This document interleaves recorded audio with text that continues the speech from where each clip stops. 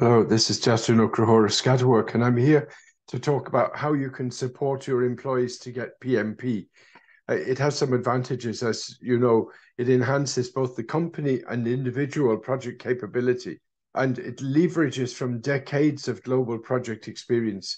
There have been hundreds of people who have contributed to the PMBOK Guide, Project Management Body of Knowledge Guide, and you can see the up-to-date list in any edition. And it accommodates the main trends in project management these days, which include Agile, Predictive, and hybrid methodologies. Hybrid is the dominant one where there's a mixture. It gives valuable accreditation support for their career to the holders of the PMP. So there's something in it for the people who get it, as well as for the company who sponsors it. So just to introduce Scatterwork, we help managers overcome their workplace challenges, and we give coaching, consulting, and training, and focus on the delivery of the priority initiatives. We have a virtual team. We're spread over a number of countries. We have different qualifications and skill sets, speak different languages, and so on, and have been involved in this business collectively. Well, we have over 100 years experience. We've served a lot of different sectors over the years, and these are the main ones. And we've also served many companies, small and medium enterprises, names you may not know of, but here are some larger clients that we've worked for as well. And geographically, we've worked globally. As you can see, there a fair amount in Europe, parts of North Africa, Asia, right over to New Zealand and North and South America. So what are we going to talk about? Well, the first thing is, what is a project and why effective implementation of projects is important? And then various approaches to improving project capability. And one of these is indeed training of the people who are doing it and getting an accreditation. So how we support this particular element, PMP, is also part of this session. So we start with what are projects and why is effective project implementation important? Well, if you think about it, a project is an organizational construct. We say, right, we've got a team and we have meetings every so often, and this is the way we communicate, and these are the rules, and these are the people who make the decisions. So it's a construct. It doesn't sort of happen on its own. You have to write down and say, this is it. And it's very similar in a lot of ways to a company, which a company is written down and registered and so on, and then everyone acts as if it exists. So it's really good for implementing once-off deliverables. So deliverable, something that you get as a result, and it can be strategic or operational. And usually the biggest business constraints are time, cost, and scope. And scope means, what work are you actually going to do, or what are you going to actually deliver? So in any normal company, you've got years of experience and you've got processes and you've got products and so on, and you can pull from them. And I often refer to them as Lego blocks. And then you can build more. So the scope is how much work you need on top of the Lego blocks, as it were, to deliver your project. So what a project can deliver, here are three categories of things. It could be an item, for example, say build that wall. And then when the wall is built, well, then that's the deliverable. Or it could be a service. We might say we're going to issue a new type of insurance for young ladies under 25, drive their car, and it'll then cover some of the things that might be suitable for that age group and so on. But the service is all of the things that go there, the definition, the calculations, the training of the people who are going to sell it, the brochures, the business case, all of that stuff. And you do that to set up the insurance. But once the insurance is set up, you stop doing the project and then you use it, which is operational. And operational, doing it again and again, is different from a project. Project is what you do once. And it also could be a change of state. For example, the company applies for a quality recognition of some sort, and it's audited, and then they say, right, you've got it. So those are the three categories of deliverable that we get out of projects. And as I said a couple of moments ago, they achieve deliverables so that a lot of people can work together. Now, in the old days, you think of building of the pyramids, for example. A lot of people worked, but the way they did it there was probably they were slaves and they were just told to do it. But in the modern world, we need things like shared objectives and so on, and shared rules. So as I said, a project is a bit like a company. Yeah, everyone agrees to act as if it existed. You know, these are the rules, and it provides a framework for cooperation. And the deliverables that you can bring out are much more than you could do if you didn't have some sort of project structure. People use different words for project, program, venture, assignment, and so on. But the key issue is that they're one-off. And because it's something that happens once, you really need to plan quite a lot in advance and then do it. So the balance between planning and doing is different compared to repetitive work where it's all been set up and you just do it every day. So here are some projects, the titles that we have from clients of ours. The first one there, upgrade data quality in a database. So that's a project. You could say, we're not too happy with the quality. There are a number of duplicates and some of the data is out of date. So we're going to tidy up the data with some sort of campaign to make sure that the data in the database is correct. And then when we've finished, we say, right, we have now moved the quality of the data from this standard to that standard. So once off. That's an IT example. Another one I've got over on the right-hand side, upgrade cyber security. We all know that in the current environment, there's plenty of hacking going on and so on, and threats and so on. So a company could say, right, we're going to do that. But you don't just sort of do bits and pieces. You put them in a package and then you say, right, we're going to do all of them. And then you work it out. And when it's done, you say, right, it's finished. Now, you might do another package after, but the key thing of a project is it's once off. So it helps, project management helps address complexity because, for example, things like digitalization is spreading out. Particularly, it was given a big push by COVID, of course, where people had to work at the so-called home office. And then there were realizations on the one hand that you can do quite a lot of things like that. And on the other hand, that you don't necessarily need to travel all the time or to be physically in an office to do everything. And of course, people are more familiar with how to do it. So that has taken, that's accelerating. But when you get things like climate action, that we need, and it goes into so many different areas, energy, and it goes into all different industry branches like, transport and farming and so on and so on. And basically, if you want progress, you have to pick out some particular thing and say, this is what we're going to do. And that's a project. And if you're slow in doing that, well, then you might be too late. I give you an example out of climate action, is that if you install an oil boiler now, well, it probably lasts about 20 years. And by the time that's happened, we'll be 20 years nearer to doomsday. So, there should be a decision right now. And in some places, it's already so that even today, you're not allowed to install a new oil boiler. You have to do something else. But the point is this, that if the delays, if projects are, one has to be finished as the basis for the next, then you need really good project management to get them done as quick as you can. Here are some other technological developments that are accelerating the way people are working. Cloud computing, Internet of Things, artificial intelligence, autonomy for self-driving cars, for example, cybersecurity, blockchain, additive manufacturing, printing buildings and so on. And there are so many things going on at once that unless you've got a good focus on what they are, they don't happen.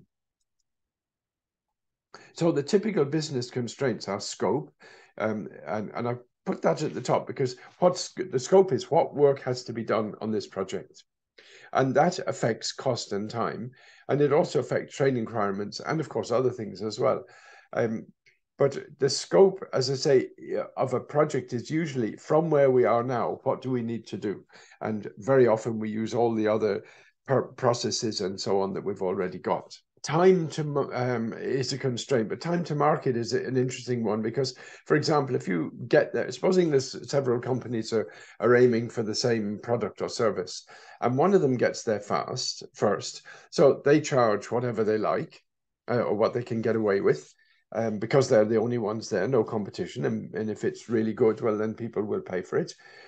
And then they will probably decrease their price a bit, having paid for the research.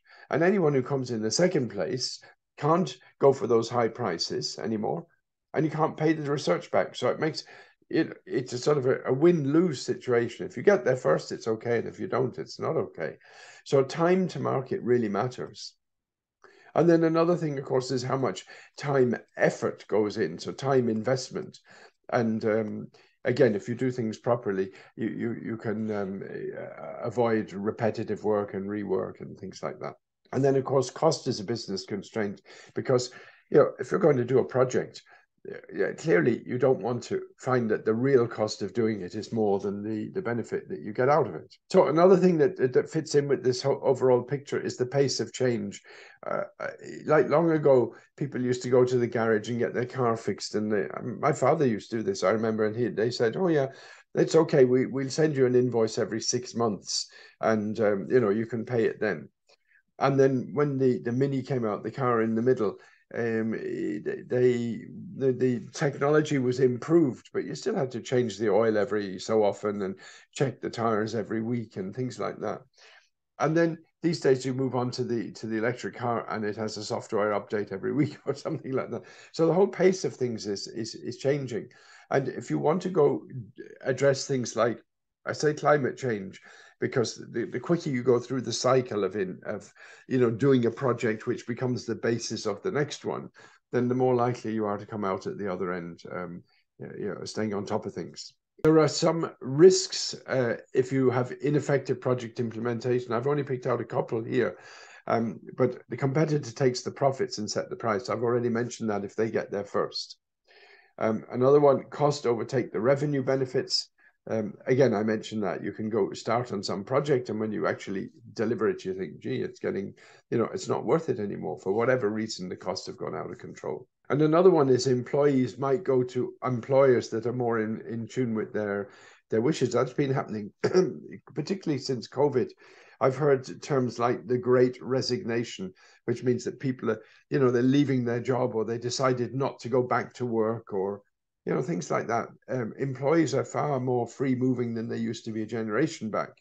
And obviously, a project is run by people. So, if you lose the people, you can't run the project. So let's have a look at 3 different ways of improving the project capability. Projects are not the be-all and end-all of the world, but they're certainly an important part. And the 3 I have here is personal or professional experience, somehow leveraging from that. Another one is to use standards. If a standard is put together based on a lot of experience and we follow the standard, then we've got some benefits there, which I'll go into in a few moments. And then the third one is education, which is our particular niche, as it were. And I can show you some things that we have there. All projects are animated by people. That's fairly clear, I think. And it doesn't matter how good the artificial intelligence is, or the equipment, or the tools, or whatever. It still needs people in the middle who decide, right, this is the one we want to do. And they share or transfer their experience. So shall we say that the more experience people have, the more they have to transfer. And the experience might be organizational or technical. So, for example, they may have experience that organizing in a particular way, having a particular way of sending emails and minutes of meetings and so on, is very useful. And that might be true independent of the project itself. So sometimes people say, well, I'm not really familiar with that type of project, but they may have organizational experience, or they may have technical experience that they bring with them and transfer into the project.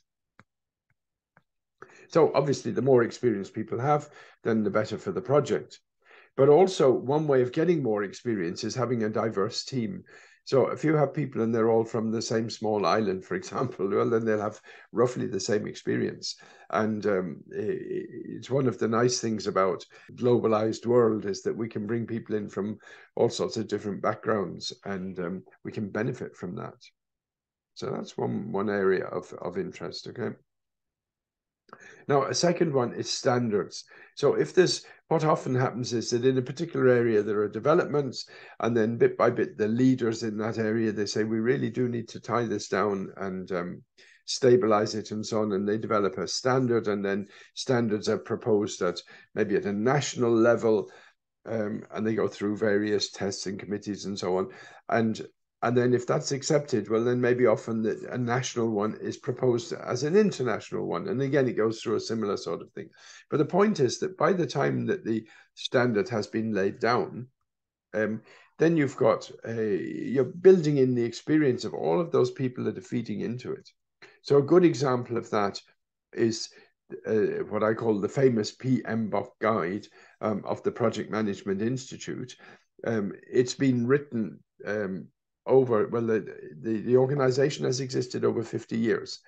And somewhere along the way, somebody said to them, you should write it down, all of this experience you have. And it turned into this book, and then it's into the 7th edition now.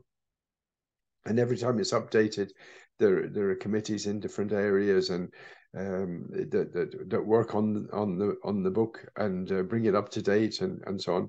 And it's also based on real experience. They do surveys to find out what project managers really do.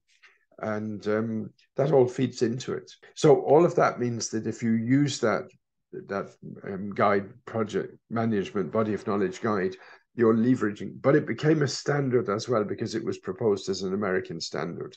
And a lot of people would say, yeah, that sounds good to me. We'll use it.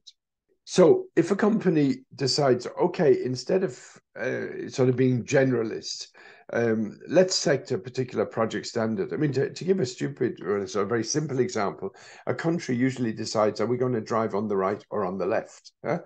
And, once you've decided, then then you move ahead and you get vehicles that suit and you do the road markings to suit and so on. And if you didn't have that decision, you'd have the situation that you might have had, 100 years ago, where people wandered across the road one way and the other. And it makes it very difficult. So it's the same if a company says, oh, we accept all of the, we don't really go, we have our own methods. But a better way of doing it is to pick a big project standard and then say, right, everything that we do in the company fits under this umbrella. And then that gives you some real advantages. So it means that the work methods and personal development are aligned with a wider base outside the company. You have more streamlined interaction with people outside the company's services and so on. If you say, yeah, but we're special, we have our own way of doing things, then you effectively take ownership of the training. And it means everyone who wants to work with you, you have to give them a training program. It's much easier to say, we use this standard. So I mentioned there about standards. Sometimes you get situations where there's a new standard because of maybe technological developments. And of course, the people who contribute to the development of that standard, they get extra benefit. Everything that we use moving forward is based on things that we've done before. I've used that term Lego block. But for example, if a company decides it's going to stick to a particular project standard, then that's a block, and then it means other things can be consistent with it within the company, and you get better payback, as it were, for your efforts. The blocks, they might be combined in different ways. For example, you might have business processes, and you might use them, in different ways. You might plug them together in different ways, or you might have different business models, or you might have physical things that are plugged together. And we've seen a lot of examples of that in the last few years with, for example, Uber and the taxis. Taxis already existed, the internet already existed, but the business model was very quick communication of demand and a sort of what would you like, a competition, if you like, between drivers. Whoever is near says, yes, I'll take that, and so on. So you've got new business models. But of course, the more of those you have, the more opportunities you have. An example of the validity of a standard, is the euro. So, for example, at the beginning, there were 12 countries. The day that the currency as cash was introduced, there were 12 countries. And there are now 20. So what that means is that if you're traveling now in 20 countries instead of 12, you don't need to change your money. It's all the same value wherever you go and so on. So that's a standard. No, it's not an industrial standard, it's more a commercial one. But if we think of it in the same way, that if we have a standard, for example, the PM Body of Knowledge Guide, is an American standard, and it's referred to by people in, you know, lots of different places. Well, then the more people that use it, then obviously the more valuable it is. So the third thing that we can do, at least, you know, there's a whole range of things, but one of them is education of the practitioners, because if you want people to do projects effectively, you can't just sort of throw them in and tell them to read it up on their own. So obviously we're going to have education and training of some sort. And a feature of training is that the person who benefits is the trainee, not the company. For example, you might say, right, we're going to do Agile project management, and you set everything up and then you send everyone to training and so on. Now, that enables them to work agilely, but most of the people, except the senior managers, cannot demand that the project be done on that basis. The trainee gets the learning, and they can use it if they get an opportunity, but it's not a way of making money quick, as it were. But you need a certain level of maturity within the company. And of course, you might say, right, one of the ways we're going to get this is by doing project management training. The training might be in standards, because then you're leveraging from big experience with other people, or maybe methodologies. Methodologies are more detailed, you know, do it this way, do it that way, and, you know, this is called this and that's called that, and so on. And if there are existing methodologies that fit in with the way that you're working, well, then that's brilliant, because then you've got a more solid foundation. So here are some selected project organizations and the standards that they have. I've mentioned Project Management Institute a couple of times, and their PMP guide, very widely used. Another one is called Prince too. There was a Prince, and then they realized it was done in IT, and then they realized it actually applied to anything, so they revised it.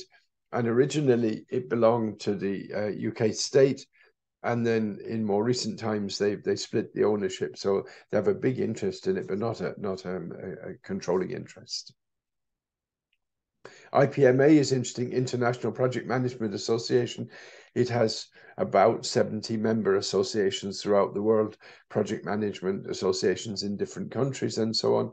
And it also obviously defines broad standards against which the accreditation is carried out. But by definition, it varies from one place to another. The detail varies. For example, what language the exam is in.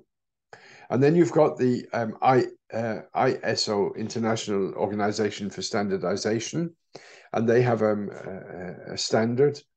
And I think it would be fair to say that it reflects very strongly the PMP guide, but it's a much smaller document, but it's an international standard. And then the European Commission have a process called, or a project management methodology called PM squared. And it's open source, and it includes a lot of things that are not as strongly emphasized in some of the other methodologies.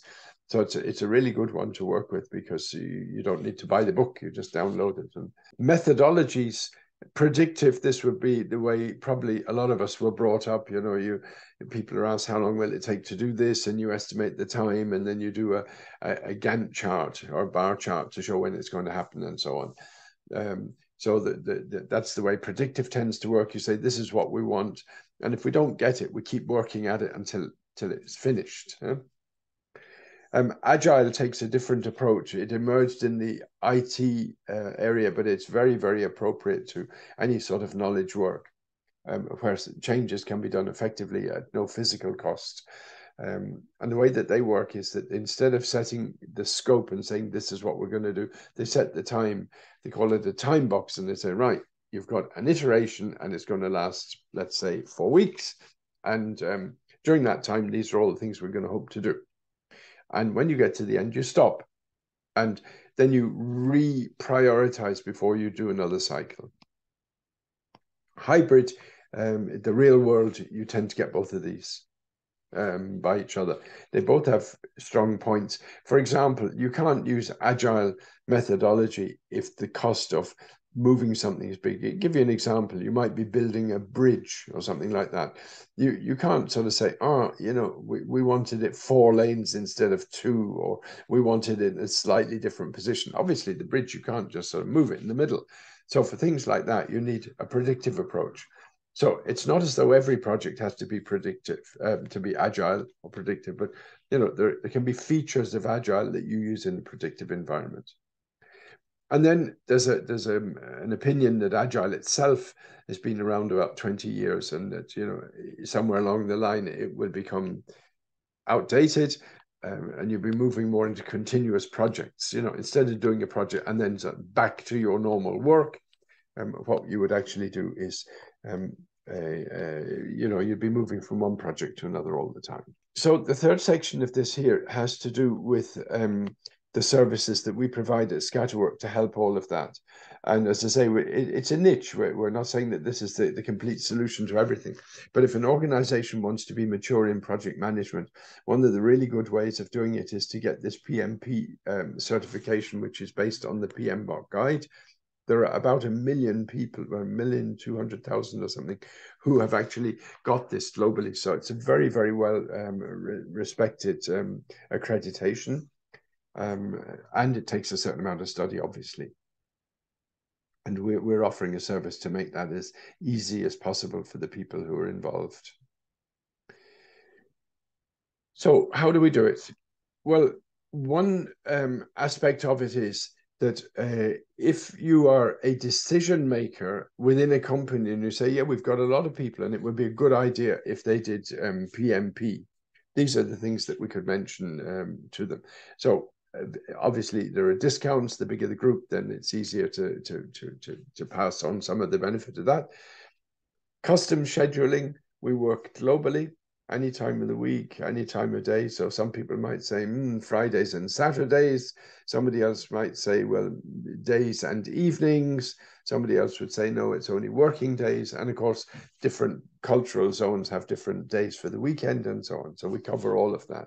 If we do a group booking with a company, it could happen that some of the people involved there, they say, yeah, but I can't turn up to the workshop that you've scheduled for us. But the way that we have it is we can say, that's fine. Individuals can go to different workshops that have different schedules, in fact, existing schedules. But you might have so many that would find it useful to have a particular schedule that you say, right, we'll run so many basic, but for the people who can't fit in, they can look at the calendar and pick out another one. We can do on-site or online delivery, and we're happy to do both. But I would have to say that the energy saving in on-site is enormous. You don't have to travel, you don't have to stay in hotels, you don't have to have lots of people from one region, and then you can get a critical mass of participants more easily. But there are situations where people say, no, we really want this on site. The workshop spoken language can be our normal base language is English, but we can also do the workshop spoken language in German or French. And that can be convenient where you have people who are sort of passively good at English and they can read the slides and so on. But they would prefer to have interactions and discussions in their own language. So that's an option that's available, as I say, to a corporate client. And a lot of the bookings for PMP are done, prepay with a credit card and so on. But you can't do that if you've got 50 or 100 people. Obviously, you've got to do it with invoices. So we're happy to facilitate that. So those are several features for decision makers.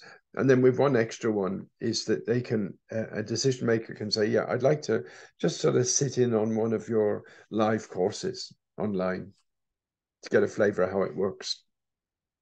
And we're happy to support that. And all you have to do is ask us. It's very simple. If you're in Ireland, there's a system where basically some taxation is pointed directly at industrial training. And a lot of this goes through a mechanism called skill nets. And you get skill nets either there are companies that are either in the same branch or in the same region. And there are many of them. And IFS SkillNet is one of the ones that we work with, for example. So if your company is in the international financial services and if the company is signed up to the SkillNet, then the company gets a reduction on fees. So if you're a decision maker and you'd be interested to follow that through, just to visit an online course and then have an opportunity to talk about it with one of us, then feel free. You can go on the website or send an email. You'll find the contact data. On the website also, we have a calendar, so you can go in and click when it would be convenient to talk.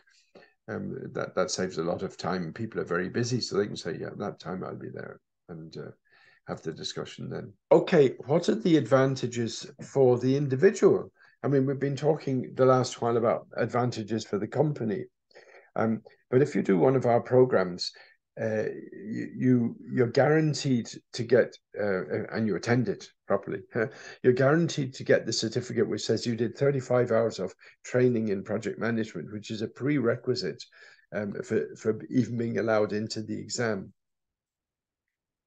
And it makes sure that you understand tasks and enablers and people and processes and how it all fits together in such a way that you can actually do the exam. As a result of this and the private study, the private study takes the rough estimates that the entire program takes, including the workshop, takes about, let's say, of the order of magnitude of 100 hours. Okay, it's not 500 and it's not 20. Somewhere in the middle. And we do have statistics that tell us that that's probably a good estimate. So we support you with recognizing both the content and format of the exam question, because an exam is an exam, and exam technique doesn't go against you, of course. It helps you pass. Our system, it helps you identify areas where you need to put a bit more effort to get going. So that's okay. It just means that your time is more effectively used. And by the time you get to the end of our program, you're actually ready. And I have to say, in reality, we get very few people who fail. Some advantages here for the participants themselves. One of them is that the fee includes the exam fee, which normally is separate to PMI, but we handle that for you. And also we handle the actual booking for you. So, you only have to do it once. And instead of learning how to do it, we say, just, give it to us, we'll do it. You get that certificate I mentioned. You have the workshop language, which we spoke about. And then we've got a lot of content and service. For example, we've got quizzes per module, which focus on the things that you need for the exam. And then we have, for example, videos of every module. And you could say, as part of your revision, you'd like to go back to module so-and-so again. And that's fine. You just look at the schedule and you say, I want to go to the second half of day 2 or something like that, and off you go. So that's something that we do. Very happy to do that.